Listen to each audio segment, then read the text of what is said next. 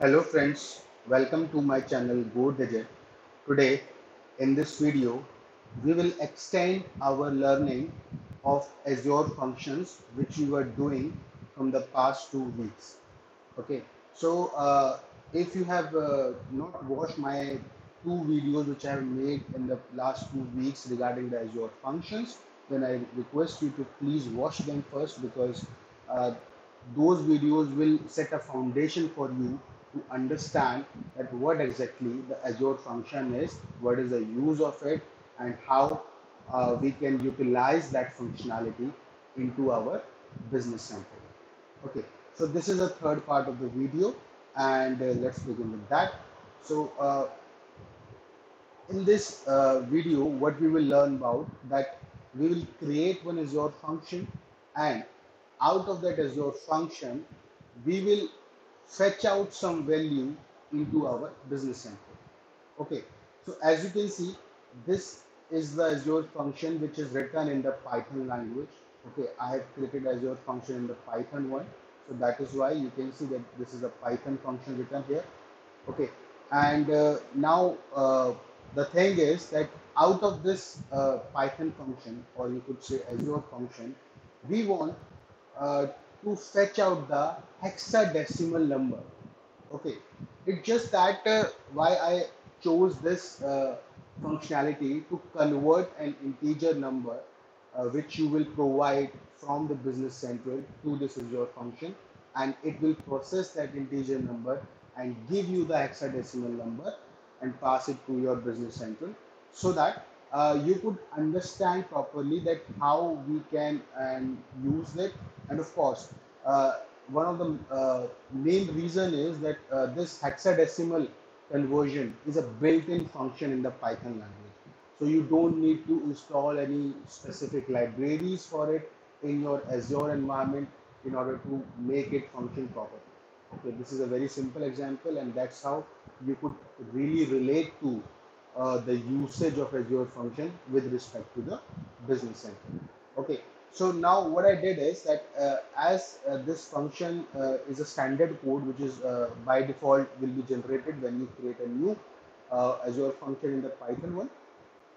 So now, as you can see that it takes a required parameter called name from us. Okay. So what the thing is that we will pass a name from the business central to this Azure function. So under that name parameter, we will pass one integer name. Okay. So now, if you see this in this code, I have just added only these two lines. Okay. What these two lines generally did is that first of all, whatever name I'm getting that name in the text format. Okay, so first of all, I am converting that text into an integer. So for example, if I pass let's say an integer number from the business central, but it will come here as a text. Okay, so when it comes as a text, I will convert it into an integer and pass that value here. And now this A is having a number 21, but it is in the integer format. Okay. And now to convert that integer number into an hexadecimal, we have one built-in function available in the Python called hex, H-E-X.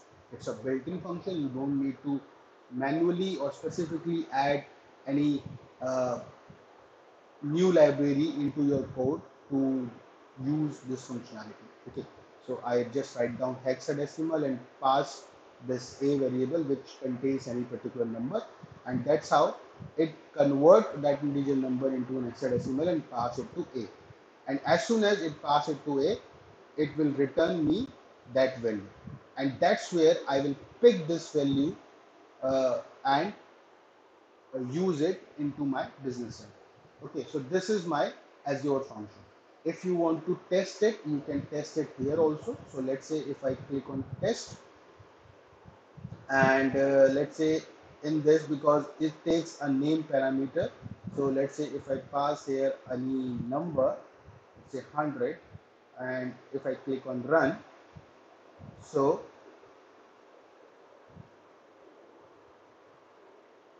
it will give us the output of 100, which is 64. Okay, you do not get confused with 0x, because 0x is a prefix which is used to signify that the following number is a hexadecimal number in the Python. Okay. Similarly, if you want to convert an octadecimal number, you can use OCT as a built-in function in the Python. So it becomes so easy that we can use this Azure function with all the functionalities which we cannot directly develop into the Business Central, but they are available into the Python language under some main libraries, for example, generating the QR code or translating. So there is a package called translator. So you can use multiple libraries and fetch out the values from there. Okay. So now our function is working correctly, whatever I wanted to.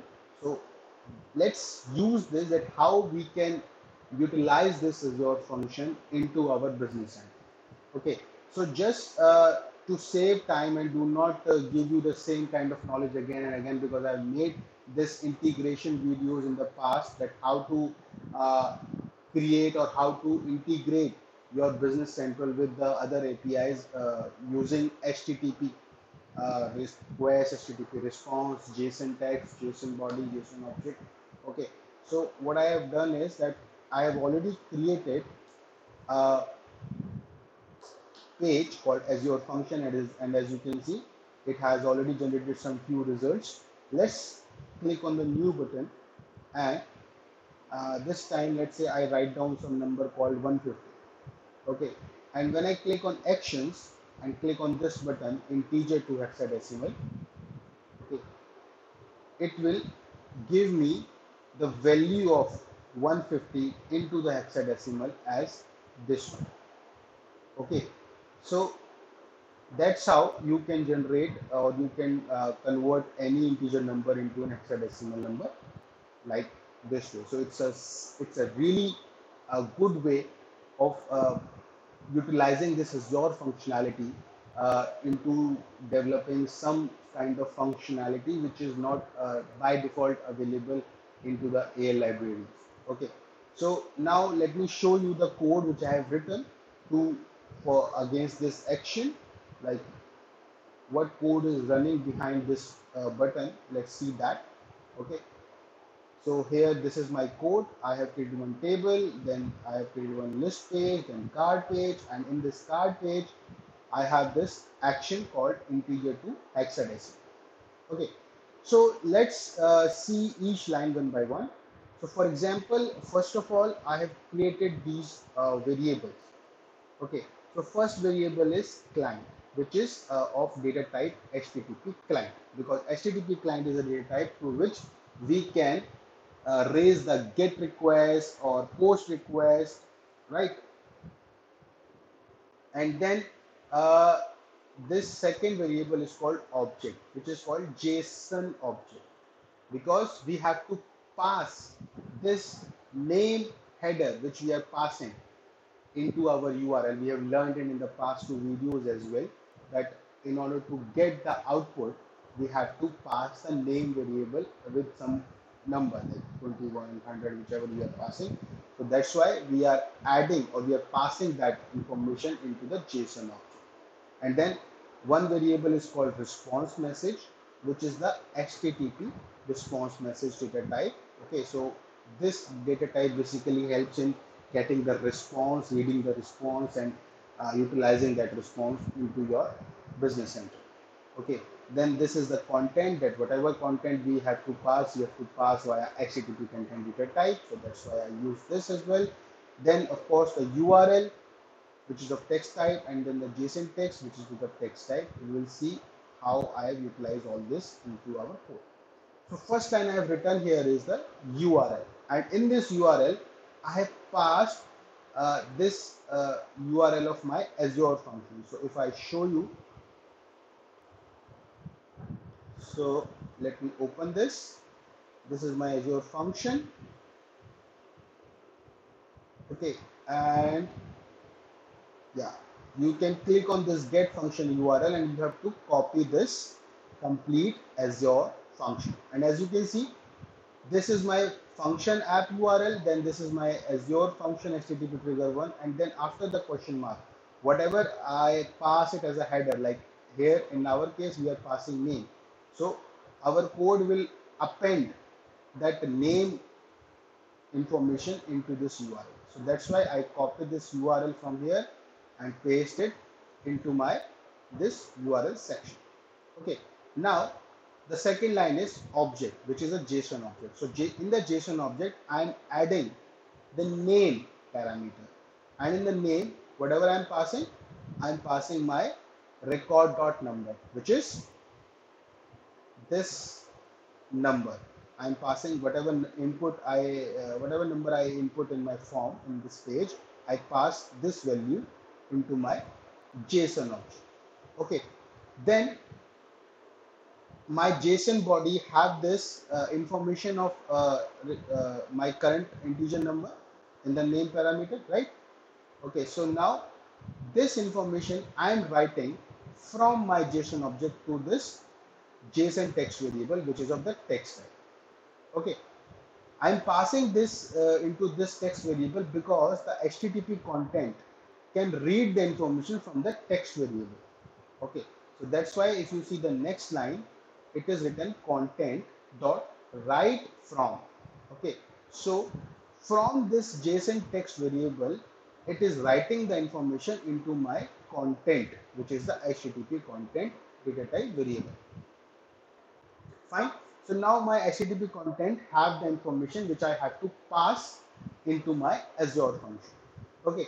Now talking about the next line, here we have written that client.post. That means my HTTP client, I am now sending my request to my Azure function, which takes three parameters: the URL, then the content, the URL, then it append my content into it, which have the number is equal to 21, number is equal to 100, and so on. And whatever information it will process, and whether the error will come or whether the output will come, whatever information will come, it will get stored into this variable, which is called response message, and it is of data type HTTP response message. Okay, so here we have written that if the request is not successful, then error should come that we have not been managed to connect to your Azure function. Okay, then after which I've written that in case we have managed to connect, but somewhere we are not somewhere when the function is running, it is generating some error. Okay, maybe you have written some wrong code into your Azure function, so that's why errors could come. So now we are checking out that one, that if the success status code is not good. So if I show you what is the success status code, so here what we have done is that we have run our code, we have run our Azure function. So let me show you that part also.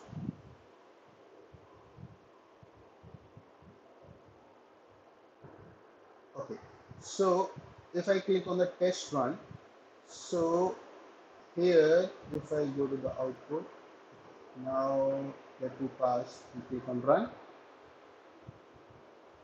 Okay, so it is running along whatever is my information, and as you can see, HTTP response code, which is 200 OK. So we have to check this one as well, that if the connection established and your function runs successfully, giving you the output, so it always give you this number 200 and OK. So this is what I'm checking, that using this function, if my response is success status code, which is 200 OK, okay, then only I want to process. Otherwise, if it is not successful, then error should come, which is the web service returned an error message along with the status code and the description. Status code will always be different from the number 200. It could be 400, 500, or any other number, but it can never be the same 200.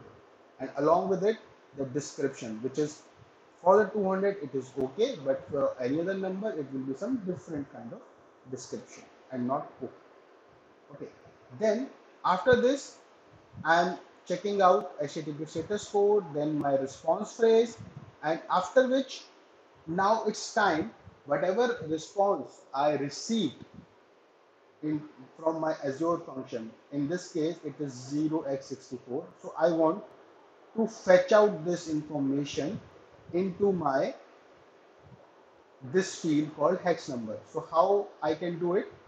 So I have written here that response message dot content read as JSON text, which means whatever information I'm getting from the response message into my HTTP content variable, I am passing that information into my JSON text variable.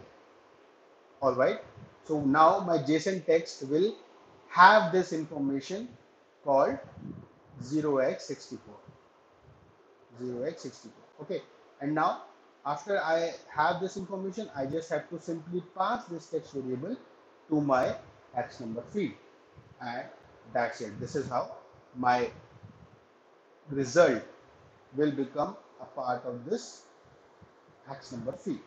Okay, so that's the all code we have to write down in order to connect to my Azure function and get the response, get the return value from my Azure function into our business center, right? So guys, in this way we can use the Azure function functionality into the business center, and we can develop so many things which we cannot directly develop with the air. Okay, so with that note, I would like to close this session today, and I hope you like this video. And in case you like this video, I request you to please hit the like button and please subscribe to my channel. Thank you so much for watching this video.